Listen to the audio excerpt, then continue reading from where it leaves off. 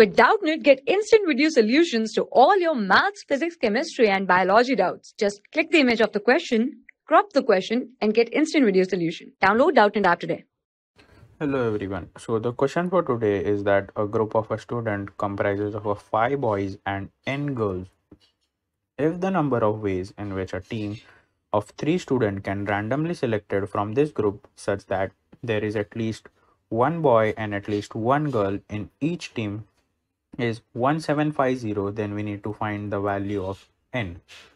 So ways of selecting one boy and 2 girls is 5c2 5c1 for one boy into nc2, that is selecting 2 girls, and ways for selecting 2 boys and 1 girl is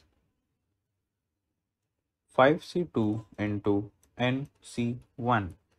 Therefore, we have been given that total ways is 1750.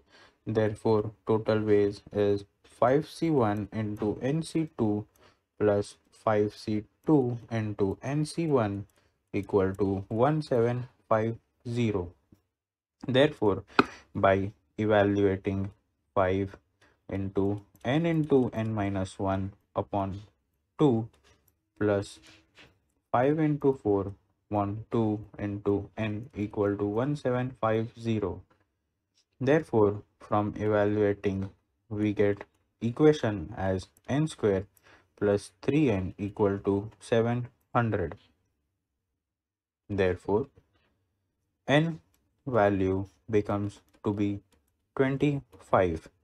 Therefore, we found that there are 25 girls.